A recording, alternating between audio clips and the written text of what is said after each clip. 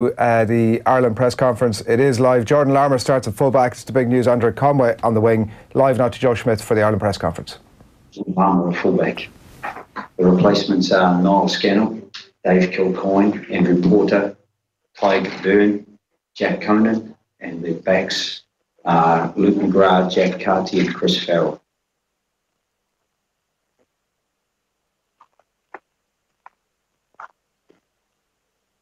Joe, I'll just get your thoughts on the selection. I mean, with the players injured in the backs particularly, was it the case of the team kind of picking itself? Not really. You'll see Joey will run fully in the warm-up just as a reserve back. He's trained really well this week. I think Keith Hills was the sharpest player at training on Wednesday. Certainly hit the best time. Was very, very sharp.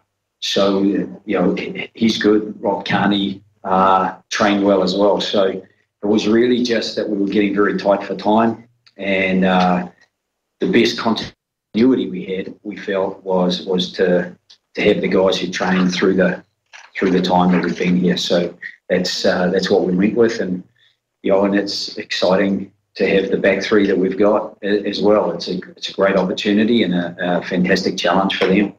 For Jordan and Andrew, what can they bring to Ireland, and was there any question mark in your mind of who played fullback and who played on the wing? Not really, no. I think that their enthusiasm is something that's contagious. I think their ability to get themselves into the game. I think Andrew has proven he's got real aerial ability, and that will be really useful for us.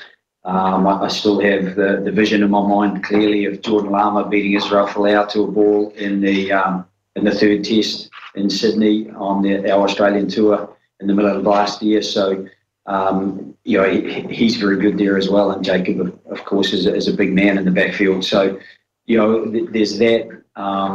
They're all feeding off each other. They're all young men who are very, very keen to impress. So, really, I guess they've now got that opportunity. Joe, there seems to be word going around that if the day rains, it might suit Ireland better than Scotland. What are your thoughts on that?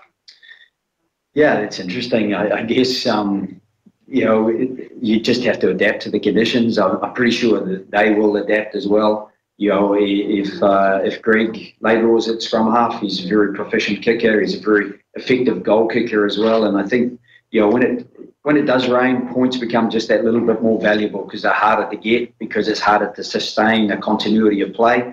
Therefore, Greg Laidlaw could be very useful for them, and we know Finn Russell has a huge variety of kicking game, so he will be a threat. And there's the length of Stuart Hogg's kicking game. He's got a very long kicking game. So I think in the end, when you match that up with us, with the likes of Conor Murray and Jonathan Sexton, I don't think there's too much between the teams, wet or dry. Rory, in terms of humidity and the conditions, how do you think that'll affect things in terms physically and even ball handling and road? I think, like Joe said, we have to adapt. We've been here for a good few days now. We've trained in some rain. We've trained in a bit of heat. We've got used to it. We've trained with various bits and pieces over the summer, whether it was in Portugal or at home. We've geared ourselves up. We knew what the potential conditions will be, and I think we're in a good place for that.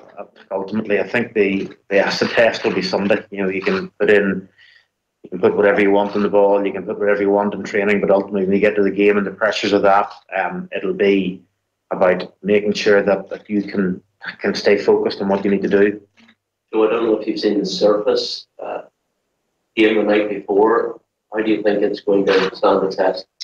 Yeah, I haven't seen the surface since we had a look here some months ago. So whatever the surface is, we'll have to cope with. If it has been chewed up a bit by the All Blacks and the Springbok, that's a pretty big game, some pretty big men running around. But I've no doubt one of the things that has impressed me is how quickly they can turn around a manicured surface. We trained in Ichihara there, and they'd very quickly turn it around and make sure that it was in tip-top shape each time. So the surface was good here. The 2 games we played in Ajinomoto and the Copa Stadium last time we were here in 2017, in the summer of 2017. So we would anticipate a very good surface, even if it is a little bit wet. Joe, obviously you've been building to this game for a while. At the end of last year, Johnny had said, it was such a great year. You guys haven't peaked yet. Are you ready to peak now? You've just got to hope so. I can't guarantee anything. In 48 hours' time, we'll have a better idea. We'll be just arriving at the stadium and getting ready to warm up, and I'll be anxious. Some of you people, you've been great supporters of ours, and you'll be anxious as well, because you never quite know. But one thing I will be really confident of is that we will be tough to beat. That in 48 hours' time, I think you'll see a very collective effort, and that effort will make us tough to beat. Now, I've no doubt that the Scots are working away and going to make sure that there's something similar. I don't think there's a huge amount between the 2 teams, and so whoever does maybe get the bounce of the ball or can be just a little bit more efficient than the other, it may just tip the balance. And have you got a little bit still up your sleeve? Yeah, short sleeves, not too much up my sleeves. Again, there's certainly things that you do hold back a bit. I've no doubt we'll see something from Scotland that we haven't seen before, because we've been planning this for a long time, and when you get the opportunity to put it into practice, it still has to be put into practice accurately, and one of the things that gets in the way of that is the amount of pressure the opposition can put on you, and I've no doubt that both teams will be trying to put pressure on each other so that whatever they have got planned isn't quite as effective as they'd hope. Joe, what was the most difficult selections for you and the coaches that you had to make? Well, they started in the summer, and they've worked their way all the way through, going from 45 to 31, and now to 15 to start, and the bench. I think one of the things that made it easier in the backs was that there are backs who've trained all week, and there are backs who are now fully fit and up and running, and we just felt that for continuity's sake, we would also show the amount of faith we have in the squad. And up front, there were some tight decisions as well. We've been really happy with some of the guys who've come off the bench for us, and if they can continue to do what they're doing, whether a player starts or comes off the bench, they are every bit as important to us, because that in the last quarter of the match, that's if the teams are close, that's pivotal, and we need the right people coming off the bench doing the right job. So, I think across the board, I think we're happy with the starting 15 and the bench, and we'd be happy to supplant some of those guys with some of the guys who aren't there. But that's what you've got to be confident of when you've got a squad of 31. You've got to be confident of all 31 of them. We'll take last question in this section. Flying didn't make it obviously this week. How have you broken down how you pick your second rows, and what's the thinking? Is it because there's another big game in 6 days' time, or what's the thinking, the process? Yeah, again, that was a relatively long discussion. I think James Ryan has come back in for these last 2 games and done really well. He's of known value to us. Iain Henderson's almost got 50 caps. That experience, he was involved in the big games in the World Cup last time. I think to have that experience is really important, particularly in the first game out. So for Jean to kind of find his way into the tournament, I've no doubt that he'll feature in some really important games for us. Coming off the bench, Tadhg Beirne, he has ability to change the game up a little bit. So we felt probably his versatility across the whole back 5. Specifically in the second row for us, because we've obviously got Jack Conan on the bench as well, but we do feel like He gets great pressure on the ball. He has a little bit more time with us than Jean has had, so we just kind of felt for continuity again, we would go with that combination. Okay, we will switch now into the embargoed written word. Yeah, that's the fairly brief thoughts of Joe Schmidt after naming his Ireland team to take on Scotland at Rugby World Cup opener this Sunday morning. As you can see, joined on this Friday morning. We replaced one very passionate inter-county GA football supporter with his team that generally get laid deep into the championship, don't ever really quite get over the line, with another one. Nathan, good morning to you. Wow, harsh. The team, we'll come back to a bit more abusive mail over the course of the it's fine. Of the morning. Good morning, Adrian. Very much amongst the plan. Great to be here. Bright and early, 7 o'clock, live, exclusive Ireland team naming. Okay, Jim, calm it now for a second. Okay, let's bring our viewers the team this morning, because we had to get straight into Joe Schmidt there at the very top of that. So just a reminder of the Ireland team to take on Scotland. At fullback, it's Jordan Larmour gets the start there. It'll be just his 5th ever start at fullback in an Ireland jersey. On the wings, Andrew Conway on one wing and Jacob Stockdale on the other. He's gone for the combination of Garry Ringrose and Bundee Aki in midfield, with Johnny Sexton and Conor Murray in the half-back positions. The front row, Cian Healy, Rory and Tadhg Furlong. Iain Henderson will join James Ryan in the second row, and the back row is Josh van der Flier, CJ Stander and Peter O'Mahony. So that's how the back row stacks up. A bit of an opportunity obviously there for Van der Flier as well. And on the bench will be Niall Scannell, Dave Kilcoyne, Andrew Porter, Tadhg Beirne, Jack Conan, Luke McGrath, Jack Carty and Chris Farrell. So that is the match day 23. The big news obviously is the start at fullback for Larmour and Conway on the right wing. There was a lot of discussion during the week, had them in the opposite direction. It didn't come up in the press conference, but you suspect that actually over the course of the game they will be quite interchangeable. You'd imagine so, and all the speculation was that Andrew Conway would start at 15. You mentioned like Jordan Larmour's played 4 games at international level, one of them in the Six Nations. How Joe Schmidt has ended up in this position where Jordan Larmour starting the biggest game of his tenure against Scotland at full back with that little level of experience, and the very fact he went with Robbie Henshaw at full back in that experiment against England would suggest that he hasn't been fully convinced of Jordan Larmour. It's certainly not the team that Joe Schmidt would have wanted starting his first game of a World Cup. That back three have never played together.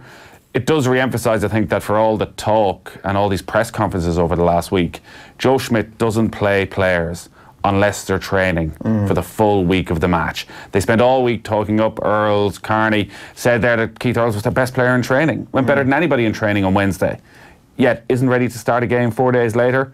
Ultimately, the decision was made that if you hadn't played a part in every training session since they arrived in Japan, you weren't going to play. Now, you can understand, there's no point taking risks and Keith Earls picks up another knock and suddenly you miss the tournament. But it's strange how this game has suddenly come upon us. I feel we've had this obsession over the last 2 or 3 weeks about South Africa for many reasons, with a lot of the doping conversation, but also the fact that they've turned their form around, that we are very much focused on a World Cup quarter-final, potentially against South Africa. And are we just treating the Scots a little bit lightly? I mean, there's always a disparity between what we're thinking, I suppose, and what the squad will be thinking, and you'd be absolutely certain that they're not. We've had a fairly decent record against them over the last couple of years. They're going to name their team, it seems, in about 3 hours' time or thereabouts. But you would be concerned. The concern for me against the Scotland team would be the quality of their 10 and fullback positions, and they are very much a team that subscribe to that sort of dual playmaker role. And there was a wry smile, from what I understand, from one of the Scottish squad yesterday when they were asked about the possibility that Rob Kearney wouldn't be starting at fullback and whether that might factor into their plans. Like, of bloody course it will. And that's maybe the slight surprise for me about that Ireland team selection, that Conway, you would think, despite having only 2 starts at fullback versus Larmour's 4, is actually the safer option. And particularly given the conditions that we're pretty sure are going to be there. Doesn't seem as if it's going to be the typhoon conditions that we might have once expected, but there will be winds, it appears, certainly the forecast at this point, and there will be rain as well. And actually, in some ways, despite all the conversations about Rob Kearney over the last 4 years, if you knew the conditions that we're going to be facing in our what looks to be our toughest Rugby World Cup pool game, you would blood a player exactly like Rob Kearney to be able to fill that position for you. So it's incredibly unfortunate that he was absolutely cut out for this game and for these conditions, and he now won't make it. And that's maybe the surprise, but you will see Larmour's going to get absolutely bombed all day with high ball. You absolutely assume that.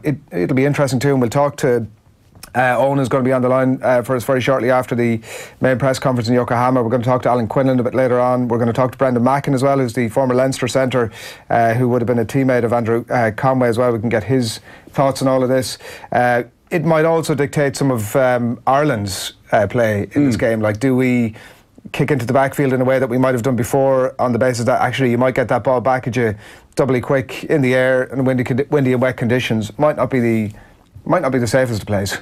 No, like, it's a very exciting looking back three from Ireland. All of this when we have the ball. When we have the ball, excited about it. Everybody, but it just feels so anti everything Joe Schmidt is about with Ireland, where it's play it as safe as possible, and there's never really been any question that Rob Kearney, for all the unwarranted criticism he receives over the years, like at a World Cup, first and foremost, you don't want to make mistakes, and you do look at that back line and feel it lacks some ballast, even with Garry Ringrose getting the selection ahead of Chris Farrell, and like, it seems strange to even be discussing that like, Garry Ringrose is this wonder boy of Irish rugby, but has had a dip in form, but a sense that actually what Joe Schmidt wants in the centre is two big, powerful men.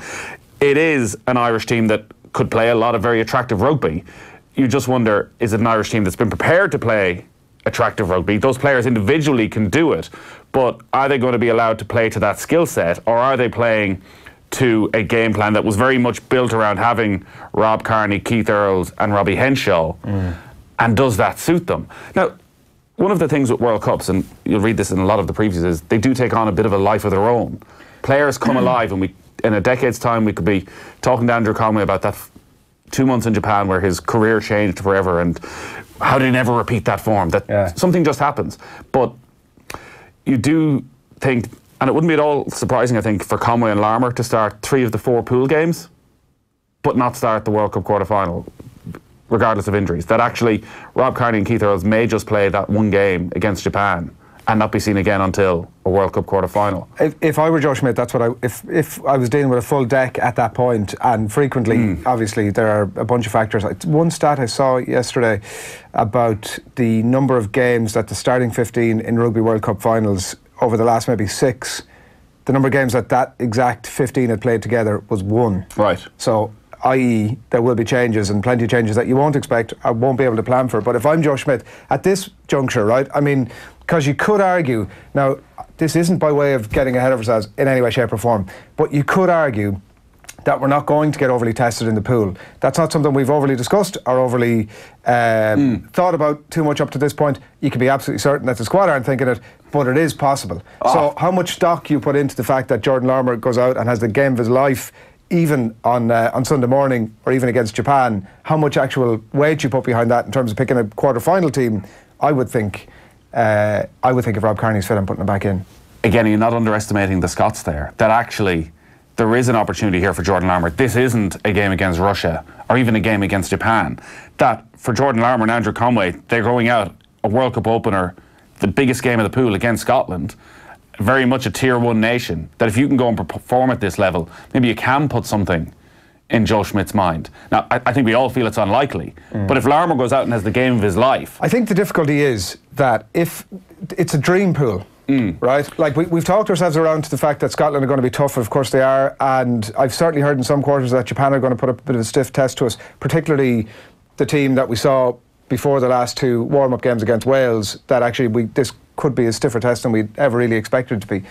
But it is a dream pool in so many ways, and I think that if we had the likes of South Africa or New Zealand in that pool, and Jordan Larmour gone out and had an absolute whirly against them, then at that point you're saying, well, actually, this guy deserves the jersey. But in some ways, and it's difficult for him, he is on a little bit of a hiding to nothing against Scotland, because if he goes out and has a great game and we beat them 7-10 points, it's like, grand, well, sure, that was just really what was expected. Like, it's difficult for him to make a mark against those teams in that pool. Well, you can absolutely see a situation that if Ireland don't win a quarter-final, that we're talking about, were Ireland undercooked? Did the players play enough game in the weeks leading up that essentially after the Scotland game, and with respect to Japan, that they had this sort of 3-week break where other teams are coming in a little bit more ready? Yeah.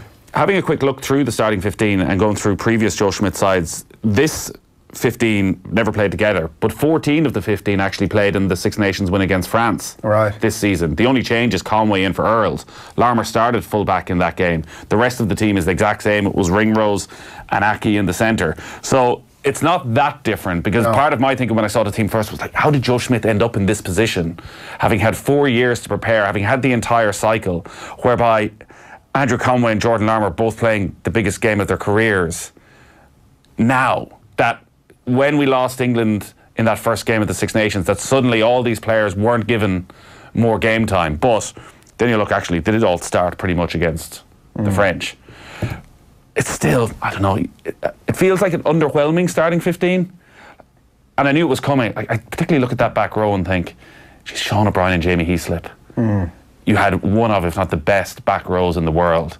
And right now, with CJ Stander's form, you're looking at that back row and thinking, he's probably one of, outside of all the injuries and all that stuff, he's probably one of the most fortunate players to have been in that team. And there had been a huge suggestion over the last few days that that was the way it was going to go. But I think Jack Conan can feel somewhat aggrieved that he hasn't got the nod here, and there'll be huge pressure on CJ Stander. I'm sure the Scots are looking at that selection and saying, listen, we have done a number on this guy before in terms of CJ Stander, and he ain't in form at the minute. Probably had one of his best games of late against Wales the last day out, and there will be a huge, I think, momentum behind Ireland from that game as well. Do you know what, like, we can go out on Sunday and get beaten by Scotland, and it's not actually going to make a huge difference one way or the other, because we're not even setting our own minds about whether we're better off playing New Zealand or South Africa.